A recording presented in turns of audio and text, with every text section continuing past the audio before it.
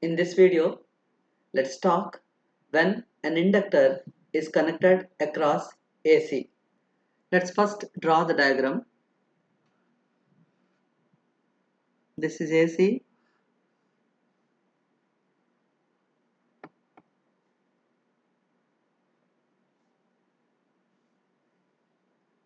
This is inductor. AC E is equal to E naught sine omega t, and this is inductor L. This inductor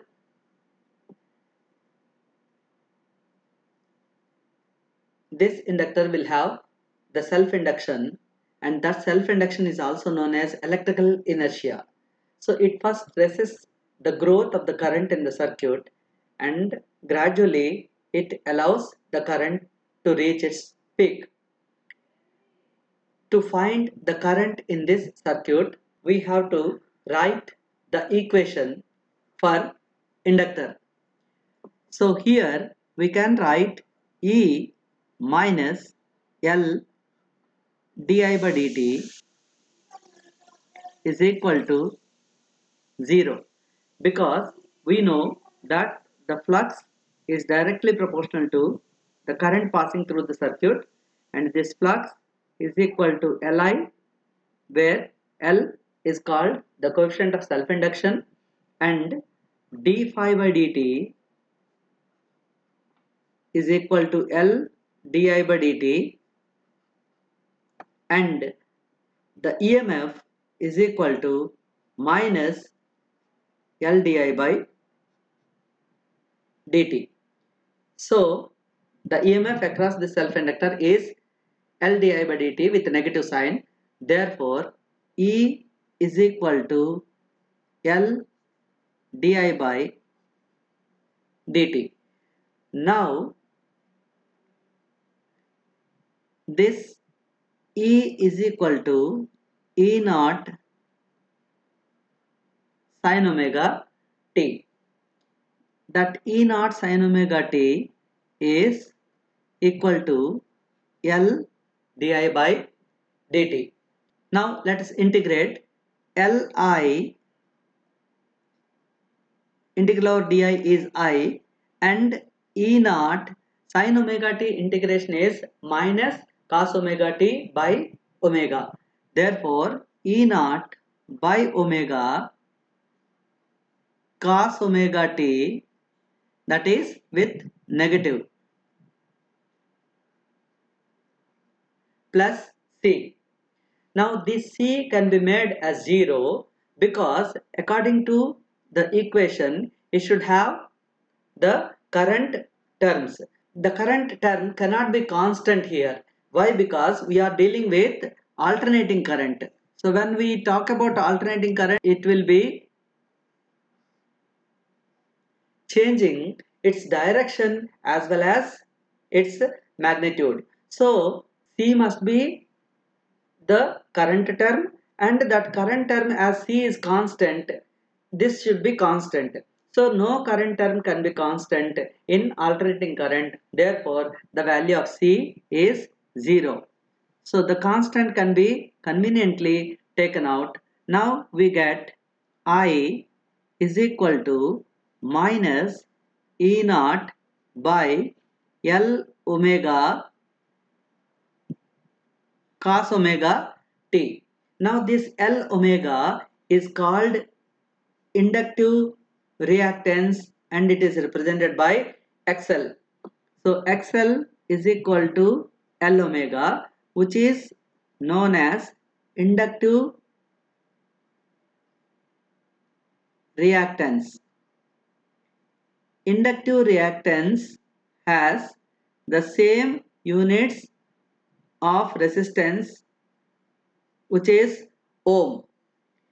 This XL, as L is constant, XL is directly proportional to omega, or XL is directly proportional to frequency, because omega is equal to 2 pi f.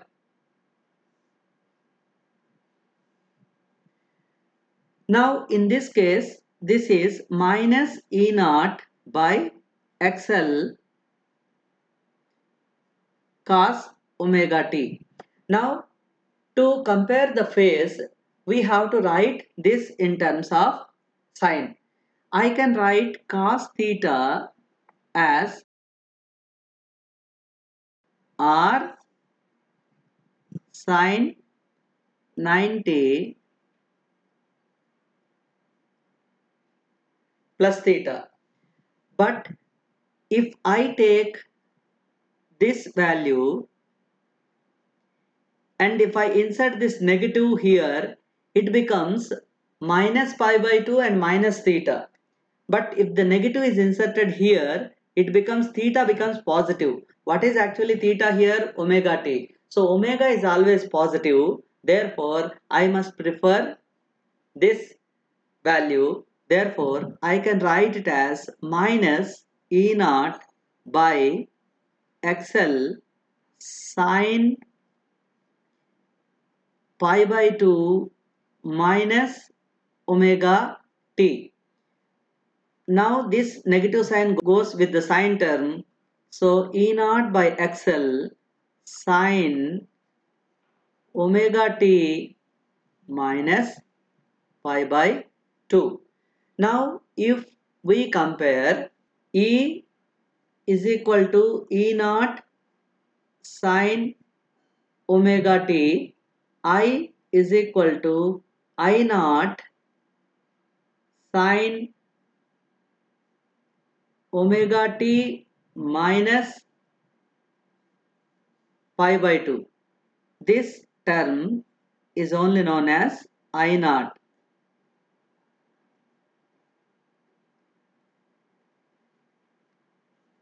Now from these two equations we can say that current lags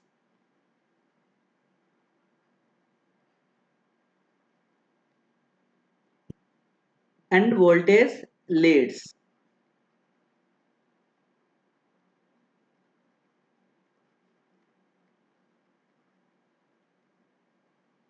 In the circuit having inductor with AC.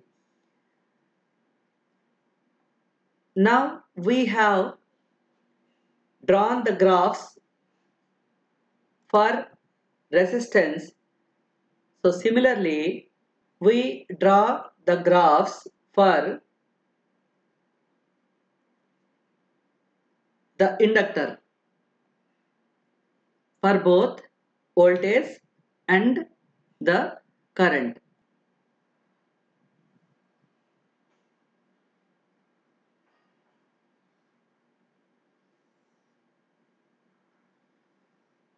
So this is the curve for EMF. Similarly, we can draw the graph for current. But here, if you take the current term, it is lagging behind by pi by 2. So here, if I note it down 0, this is pi by 2, this is pi, 2 pi, 3 pi by 2, and so on. Now here, this current graph will be starting from, if it is at 0, it should be at the this one.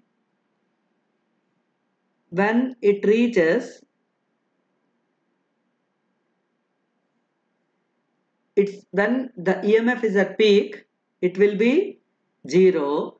Then when EMF is at 0, it will reach its peak. Next, when it is at negative peak, it reaches 0. Then when it is 0, it reaches its peak and it continues. So this is representing the graph for current, which is lagging by pi by 2. So this is phasor diagram for EMF.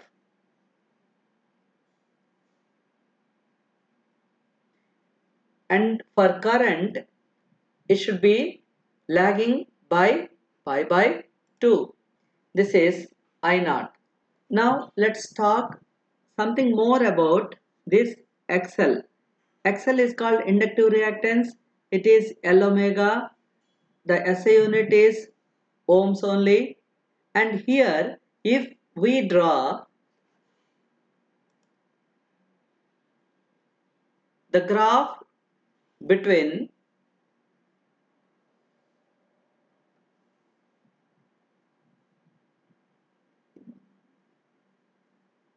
XL and omega, then what happens? As XL is directly proportional to omega, we get a straight line. So this is the graph representing XL versus omega, or the same is the graph with different scale XL versus frequency, because omega is equal to 2 pi f. So these are the details. We started with the circuit, the inductor connected across AC. Then after that we have written the equation for inductor, and then we have solved that equation, and we could finally see that in inductor the current lags and voltage leads, and we have drawn the graphs for both the two, and then we have drawn the phasor diagram, and this is the graph between XL versus omega. Now let's see the animation of the same from the physics animations site, where it is a collection of beautiful animations of physics. Let's go through that. We have theoretically discussed when the inductor is connected across AC, the potential will be leading followed by the current. The current lags the potential by pi by 2. Let's see the same in this beautiful animation taken from physics animations site. Let's begin. Here, this pink arrow is representing the potential phasor vector, and the orange arrow is representing the current phasor vector. If you observe this graph, when the potential is at 0, the current is lagging, having the negative value. The potential reaches maximum, the current will be reaching 0, and the current is following the potential difference. So these are the phasor vectors, and these are the graphical representation of it. At any one particular point, if you observe this one, when the potential here, if you observe this pink curve, the potential is reached 0 by the time the current has reached its maximum. We can observe these readings from the ammeter and voltmeter. So here voltmeter is showing the 0 deflection, and ammeter is showing the peak. Now if you observe these deflections, there will be a phase difference of pi by 2. That means if it goes to the extreme, then this should come to the mean position. Let's watch that. Let's concentrate on the motion of the readings of voltmeter and ammeter.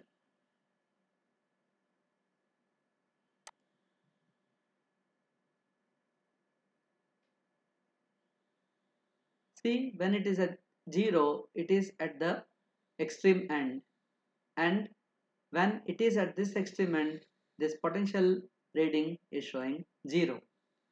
So it clearly shows that there is a lag in current when compared to the potential difference. So the final conclusion is that when an inductor is connected across the AC source, the EMF leads and current lags by a phase angle of pi by 2.